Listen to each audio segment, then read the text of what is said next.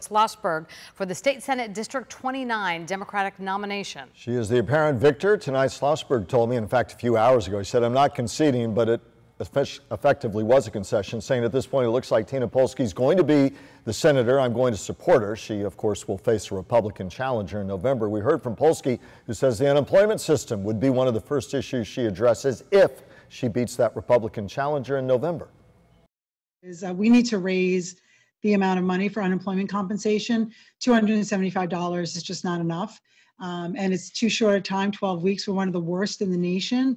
And so I think one of the first things that I would like to do, if I should win in November, is to start working on that legislation to change the unemployment system. She'll face Republican Brian Norton in November.